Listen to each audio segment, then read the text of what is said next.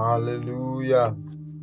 Good morning, and I welcome you in the name of Jesus Christ to this wonderful Wednesday morning. Father, we worship you because you are a good God. We thank you for your mercy endures forever. We thank you for your kindness and your mercy towards us. Receive all the glory from us. You've created us for your purpose. You've created us to please you. You've created us to do your will. And we want to come into alignment by the help of the Holy Spirit. Minister grace unto us through your word today and set us apart for your glory. In Jesus' holy name we pray. Amen. Encouragement from God's word today that will stir us up in the book of Proverbs chapter 28. A very popular scripture, Proverbs chapter 28 from verse 1. I read, it said, the wicked flee when no man pursueth. But my emphasis is the next portion. He said, but the righteous are bold as a lion. The righteous are bold as a lion. Take note, the first line there says that the wicked flee. The wicked runs away. The wicked are always afraid. They are always taking off when they are not even being pursued. The wicked runneth when no man pursueth. Hallelujah. But the righteous are bold as lion. This is the Holy Spirit ministering to our hearts today.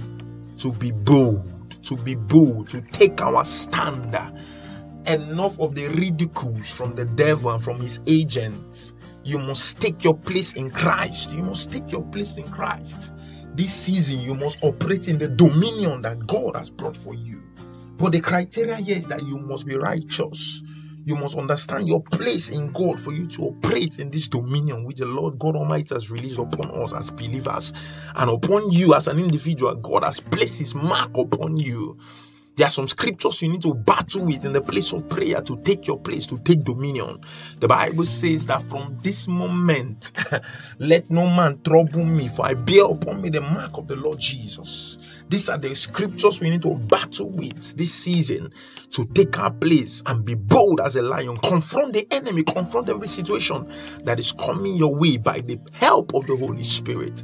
And this season, I assure you, is going to be the best in the name of Jesus Christ. Father, we take our place in the name of Jesus. We take our place in the name of Jesus. Anyone being swallowed by the enemy under my voice, I lose and liberate you in the name of Jesus Christ. Take your place in the name of Jesus Christ. Let the empowerment of the Holy Spirit come upon us. One of the powerful fruits of the Holy Spirit is to have this assurance and confidence in you, God, that you never fail when we call you. Thank you, Holy Spirit of the living God. In Jesus' powerful name we pray. Amen. God bless you so much for listening. Remember to share to your loved ones, to your friends and your family. Bye. See you tomorrow.